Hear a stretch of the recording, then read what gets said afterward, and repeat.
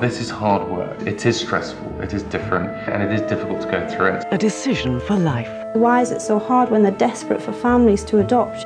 Adoption is not an unnatural relationship.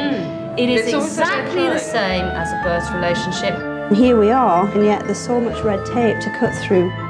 But there is no right way to come across. Nobody said it would be easy. The whole system, it must put so many people off. Love is Not Enough, Tuesday at 10:05 on BBC One.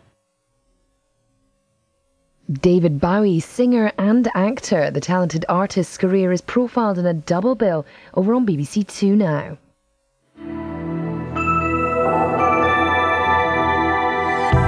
The news here on BBC One. It's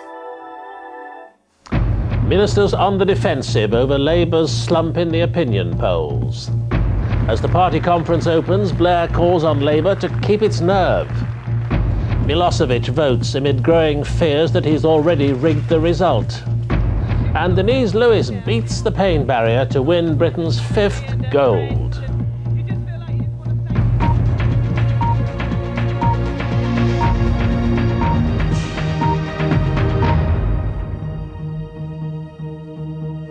Good evening. Pensions, petrol, the Dome and the polls have all thrown their shadow over the opening day of Labour's conference at Brighton. But it was a day on which the worried party faithful heard ministers take a softer line on the issues damaging Labour with the public. The Prime Minister made his priority the pensioners. Peter Mandelson said the government had appeared high-handed over the fuel crisis. Mr Blair was obviously popular at one of the innumerable parties around conference tonight, but his aides think the fuel crisis has crystallised a public mood. They've known for a long time he's seen as arrogant and out of touch. Today's interview was designed to sound a humbler note. He took responsibility for the petrol revolt. It happened on my watch, he said. Would you like to make fuel cheaper then? Of course, we'd all like to do it. The question is whether you can do it responsibly and given your other priorities. Getting it all off his chest, a clearly anxious Mr Blair conceded the Dome had been too ambitious. If I had known then what I know now about governments trying to run a visitor attraction of this, or these types of visitor attraction, it would probably have been too ambitious a thing for a government to have tried to do. I mean, if you look, for example, at Euro Disney, it took several years before it settled down. You're wearing well. Perhaps a nervous moment as Mr Blair met an 82-year-old at a party tonight. Pensions are likely to be the big row of this conference. The unions want them put up in line with average pay. Mr Blair seemed to agree the 75p increase had looked a bit mean. Although it was done absolutely according to the rules, pensioners perfectly naturally look at the 75p every week and don't take account of, the winter allowance, which is now going up to £150, and all the other things that we are doing for pensioners. So I totally understand that, but, it's a bit like with the rest of these issues. In the end, it will come to a choice between ourselves and the Conservatives.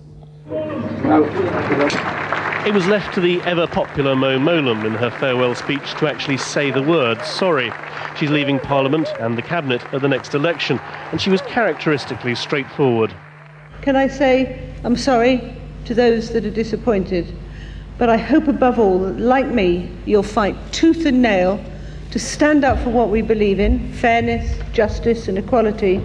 Peter Mandelson was another minister on the We're So Sorry circuit, but in the current tense atmosphere, his apology is being interpreted as an attack on the Chancellor. When people heard us then react or respond to this, I think people felt that on the issue, the meat of the issue, that we were a bit unsympathetic and a little high-handed, and I think that we got that wrong.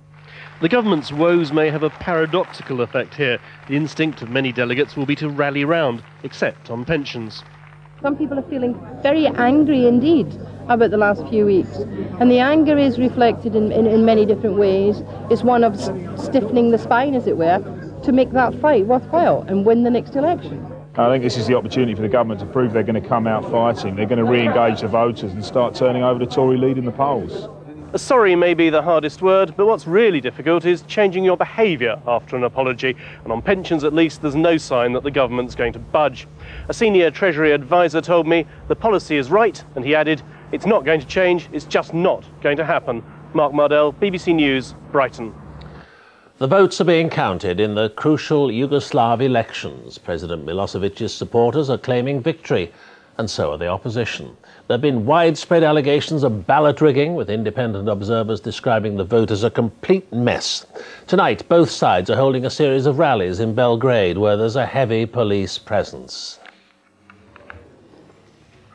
There's little doubt who he's voting for. Slobodan Milošević and his wife were among the first people to cast their ballots. He's hoping for another 4 years as president. She wants a seat in parliament. Most people in Serbia see these elections as a referendum on the past 10 years of Milošević's rule.